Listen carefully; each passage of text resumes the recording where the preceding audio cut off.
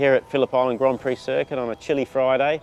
Reason being, we've got one of these amazing bits of kit.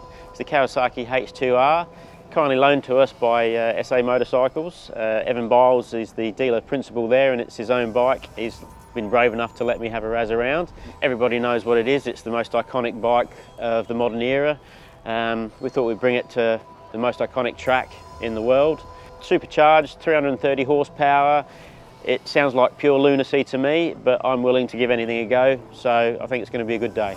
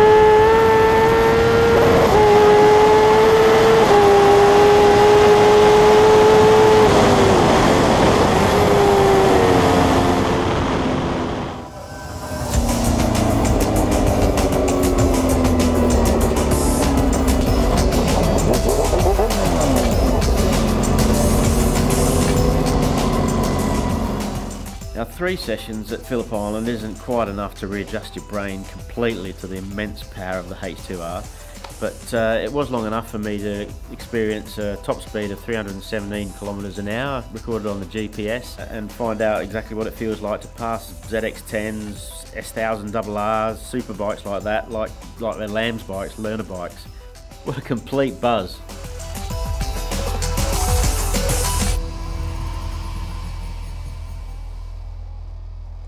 There we have it, a day at Phillip Island with the Kawasaki H2R, a supercharged missile.